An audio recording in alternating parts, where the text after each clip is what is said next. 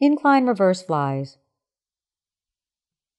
This is a strength training exercise that isolates the shoulder muscles using dumbbells and an incline bench. The bench is set to about 35 to 45 degrees and the front of the body is pressed against the bench. Hold the dumbbells to your sides, raise them up as high as you can comfortably. Always keep the shoulder muscles contracted at the bottom of the movement and do not let the weights hang. Letting the weights hang disengages the shoulder muscles and puts tension on the shoulder joint.